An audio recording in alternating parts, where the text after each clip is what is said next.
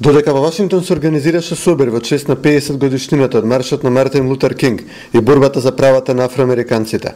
Недалеку од тука, во градот Манасас, се одбележа 151-та годишнина од битката кај Бул Ран.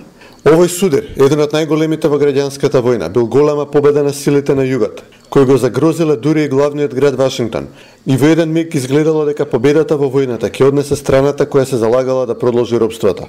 Денес годишнината од битката се одбележува за да се информираат младите генерации.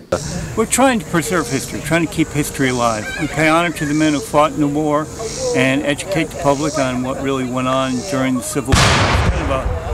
When it comes to our education of our children these days, history is a lost art, I think, and we're trying to just keep it alive.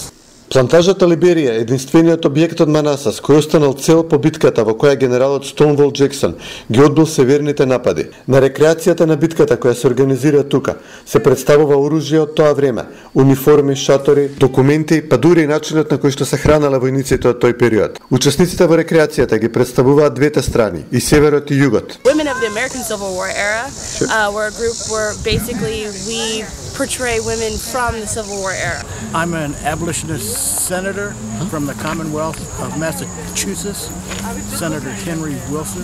Джеймс Бенсон од Масачусетс е тука да им оддаде почит на афроамериканците од северот, кои по повикот на преседателот Абрахам Линколн за ослободување на робовите, масовно се придружиле на војската и формирале единици во кои сите војници биле афроамериканци, единствено водени од бели офицери. You know, I would certainly believe that a black man is fighting so that he knows that his wife and family will be free people. But we do know, of course, you know, after the war, that, you know, real equality as we know it is a long time in coming. Вака американците секоја година одбележуваат годишнината од битката кај Бул Ран, една од најзначајните борби во граѓанската војна.